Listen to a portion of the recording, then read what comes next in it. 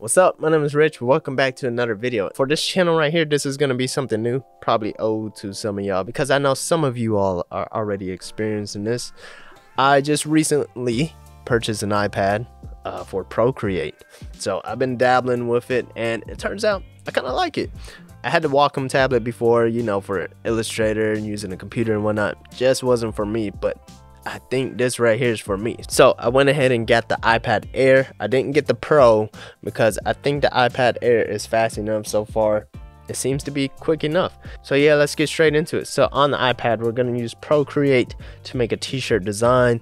And from there, we're gonna get it printed onto a t-shirt. We can do that a variety of different ways, but let's go ahead and get into it. All right, so I'm screen recorded. I'm gonna go ahead and open up Procreate.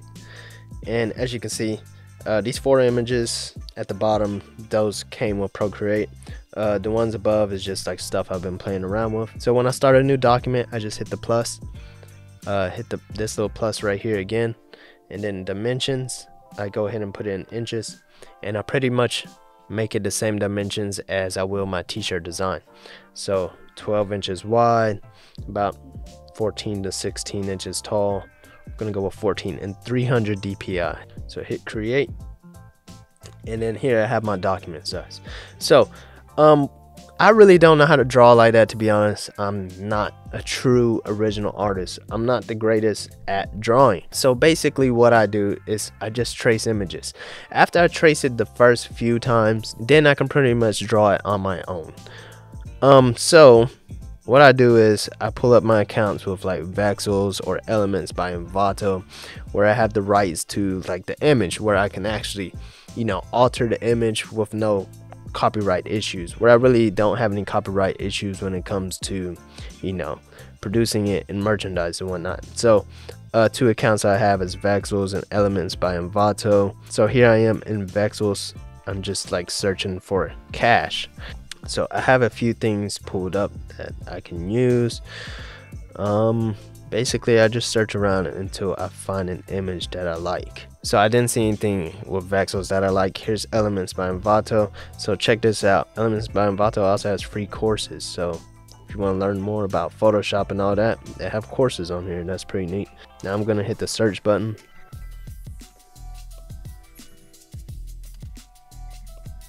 Write in cash. And I'm just gonna look for something. I'm gonna go to pictures. This is kind of similar to the one I used before. Can't remember the one I used before. I'm just gonna go ahead and go with this one. Alright, so now I have the image pulled up. All I do is I just drag this picture on over to Procreate. Right now I am using like a multitasking window, so it allows me to open Safari and use Procreate and swipe it like in and out. So it's pretty neat. I really like that.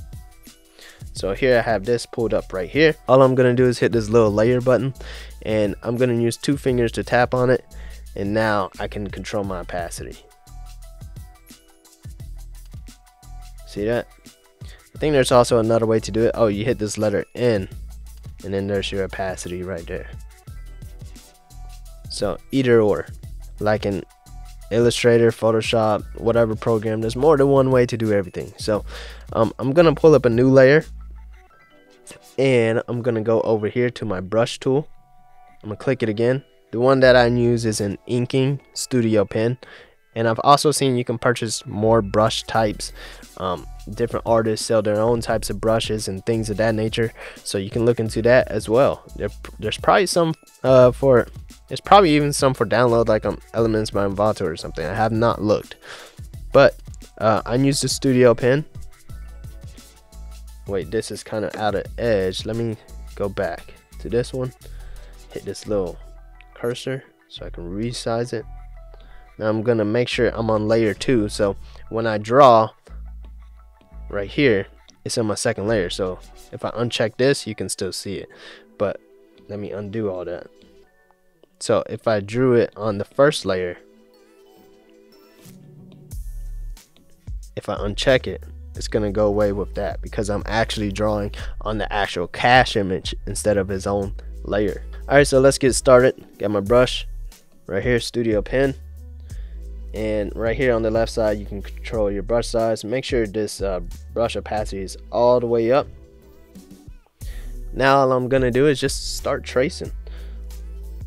Alright, so I don't like that size. Undo it, go back down a little bit.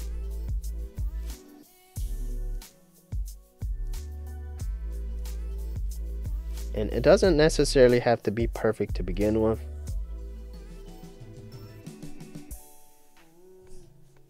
Also, if you saw, like right here, I made this little dot right there. So they sell, I just purchased like on Amazon, they have like this little glove that just goes on your pinky finger, where it'll cover up your skin so that whenever you're touching the screen, there's really no mistakes like that. Alright, so we got that done. I made another mistake. Mistakes happen. Alright, so now I'm gonna come in, and I'm not really gonna make this in fine detail. I'm just gonna lower the brush a little bit since it's not like a main stroke. I'm just gonna come in, do something like that.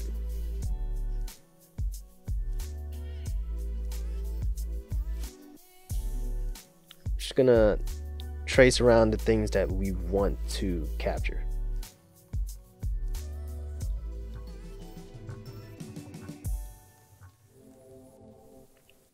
I've never done a face before yet, so it might look a little funny.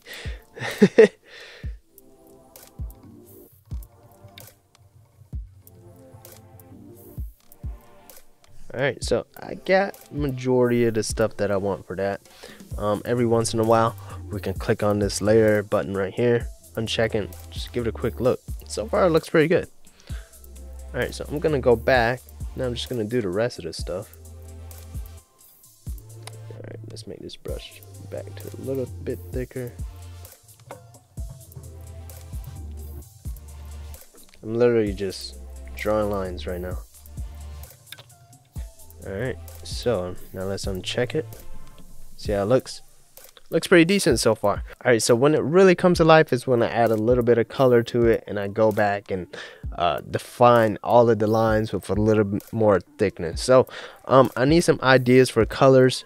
There's a few things we can do. We can click on this right here. Check this out. They have different types of color charts we can look at, but if you look at harmony, this is pretty cool. So it pretty much shows you like the complementary colors, things of that nature. I mean, it won't necessarily work too well with the cache.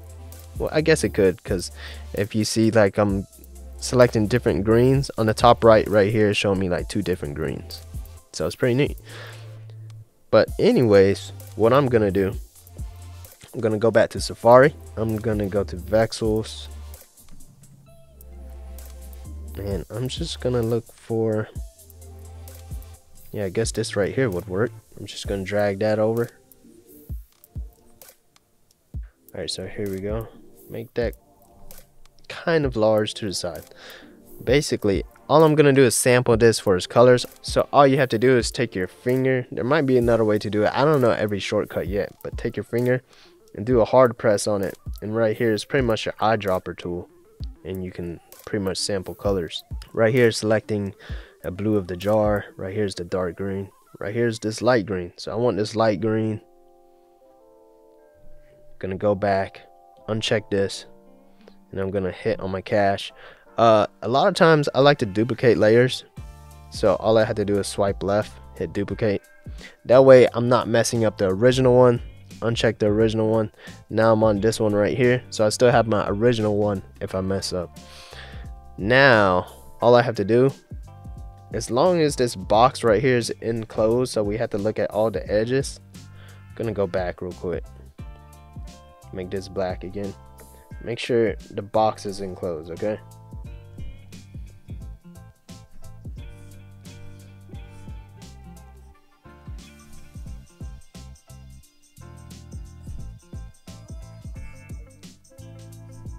Now, I'm gonna go back to my green.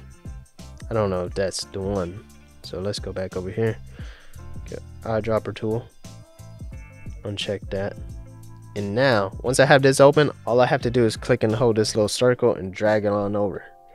All right, so I probably missed an area somewhere. That's why it's coloring everything. So right here, there's an area. So I'm gonna undo, go back, hit black. All right, so that is my color green. All right, so let's close that up. I think that's good. Now go back to my green, drag it on over. There we go. So now it colored everything I needed it to color, except for a few areas because it's also enclosed itself. So all I'm gonna do is just do the same thing, drag it on over.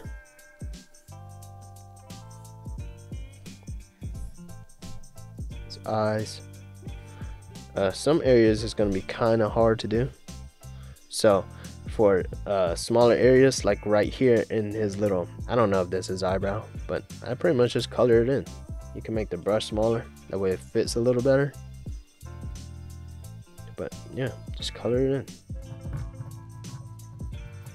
So I'm not too worried about being perfect yet because I'm gonna go back and fix everything a little later on once we start making it a little more detailed. Like these little areas right here, I'm not too concerned about because we're gonna go back and make it like a dark green, so we have at least like 3 colors to deal with this print. So right now I'm gonna look for a complementary color,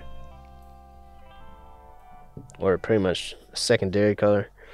So I'm gonna go back over here, get my eyedropper tool once again. Let me get this dark green. All right, so now uncheck this, go back to my cache, and get my brush tool, make it slightly larger. Now here, maybe even larger. Not too concerned that it's covering up the black, because like I said, we're gonna go back, make it a little more detailed later on.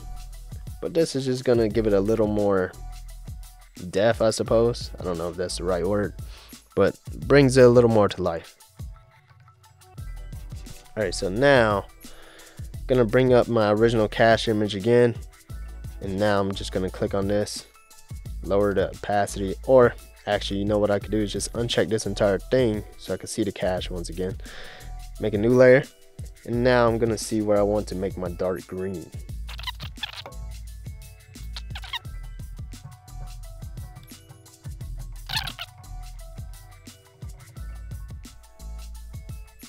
All right, so let's see how that looks. I'm honestly not too sure how it's gonna look, but let's bring this back.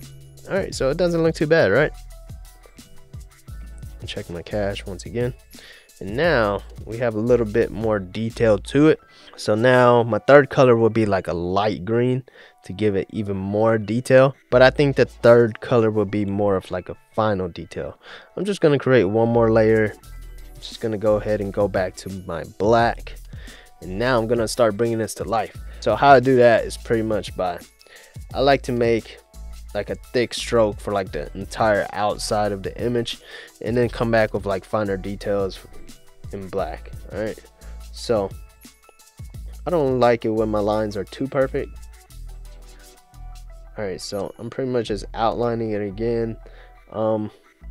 Lines and sizes don't have to be too perfect. Like it doesn't have to be like 10-point straight stroke across the entire thing. So right here you might need to be a little more perfect, I suppose, or a little more I don't know what's the word, a little more cautious, I suppose. You don't want to, like earlier I said, you can just like pretty much draw around and it doesn't have to be perfect. This is the time where you want to spend a little more time being intricate. The camera stopped recording some time ago. Don't know when it stopped recording, so I'm just gonna repeat myself at some point. Let me go back to hopefully where I was at. So I did this left side right here, and if we compare it to the right side, you can see the difference just because we made like the strokes thicker and whatnot. And right here where we colored the dark green earlier, now we're just going back to like fix some of those portions.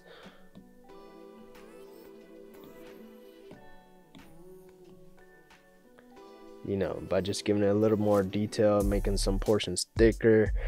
And then if we still want to use the dark green, a quick way for me to go between colors, I just pull up my eyedropper tool once again, Now I'm using a dark green, and then like if I mess up too much, I just go back, hit my light green, and that's pretty much it for that. And it's a little unorganized the way I do it on Procreate. It's not necessarily the same way I do it on Photoshop or Illustrator, but it just seems like a quick way to edit on here is just by covering stuff up. At least that's what I found so far to be useful for me. Everybody's gonna be using this different, of course, but so far that's how I've been using it. And as you can see, the more we add stuff like this, like thick lines, it'll give it a better visual. So I'm just gonna make this quick. I think you guys get the idea. So as of right now, it's not gonna be perfect anymore. So what I would do after all of this, so this guy right here, we still gotta fix him. So let's go ahead and go over him real quick.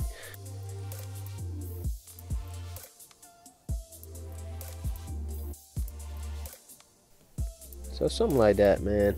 It's not gonna be perfect. I'm just trying to run through it now, give you guys a better idea. But anyways, I'm gonna hit a third color.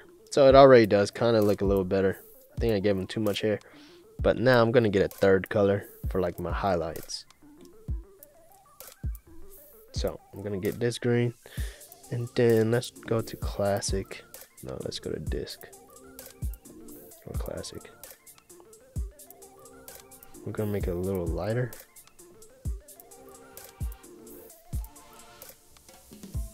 Yeah, something like that. Perfect.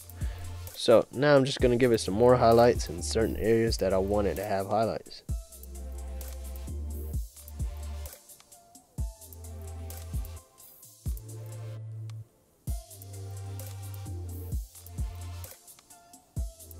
Alright, so I think you guys get the idea of what's going on here. So one last thing I do like to do is I come back over here to the background, make it black, because most of the stuff I make is like on black shirts. And now we could do this on the computer as well. We could go ahead and add the white stroke on the computer once we vectorize it, but I like the little rough like stroke, like where it's not like a perfect line stroke where everything is like a certain amount of points across. So go back to my background color. I'm sorry, I make this like a gray. I come back over here to my new layer, click on it, gonna hit white, get my brush, same way I did my black stroke on the money. Just go ahead and make an outline on the cash. And as you can see, it's not perfect, and I think that gives it a more unique look. Alright, so let's zoom out. So I think you get the idea, right? So here we have our cash. If we look in this little area right here, this is like where we spent most of our time making it perfect. Looks pretty neat, right? So I'm gonna show you guys a quick time lapse of another one I did, and I'm gonna give you guys a voiceover. All right, so here we have a stack of cash, same thing. I pulled it up from Elements by Envato. So right here, I'm sampling colors from the bottom picture that I brought up. And you know, I got the light green, dark green. Right here, I'm already going back and doing the thicker lines for the detail. And at this moment right here, I decided I didn't want the clock, and I just deleted it and then drew everything else in. Now I'm just adding a little more color in, my secondary color. Now I'm on the third color of green.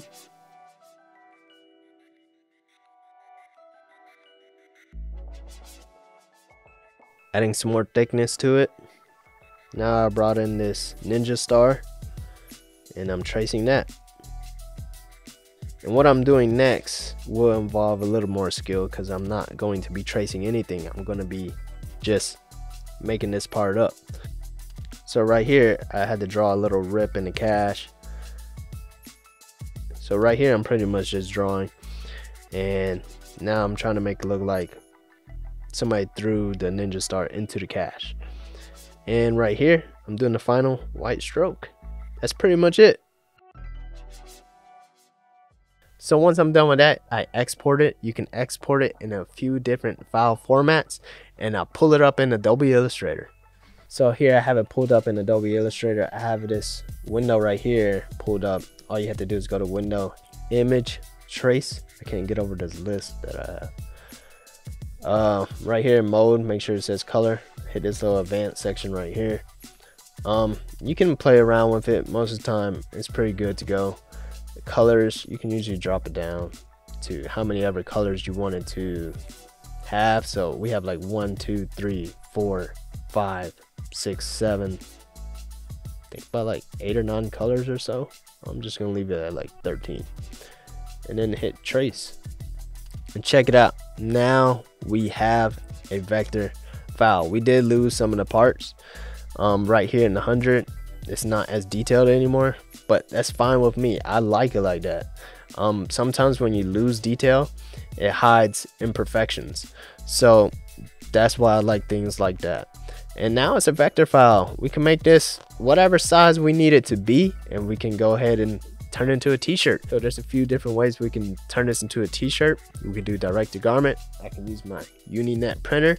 We can send it to a DTF printer, or we can send it over to SupaColor, or if we're doing on a light color shirt, we can do dye sublimation. We can print it out with like a Sawgrass sublimation printer. There's a few different ways we can do this, but for the most part, I will probably be sending this to SupaColor because I don't have a direct to film printer. And I'm not a huge fan of the Uninet printer when it comes to t-shirts for a brand. The quality of it is good enough for like generic t-shirt prints, but it's a little too papery for me when it comes to t-shirts for a brand. So I'm gonna send this over to SupaColor. When those transfers get back, we'll press it onto a t-shirt. Don't know if we need that video because we got plenty of those videos. So let me know if this video helped you out. Make sure you like, comment, subscribe, and if you want to purchase this t-shirt, it will be up on onlyninjas.com. and if you make a purchase on onlyninjas.com, every dollar on that website is one entry into a giveaway, which is currently a vinyl cutter and a heat press. But next month coming up, I think we'll be throwing in a laptop along with that, and we'll be progressing every single month. So if you want to support the channel, onlyninjas.com, like, comment, subscribe, and I'll see you next time. Hey Hustle Ninja, thanks for watching. Remember, if you want to support the channel and have the chance to win a giveaway to help your clothing brand, be sure to check out onlyninjas.com. Also, make sure you like, comment, and subscribe, and stay hustling.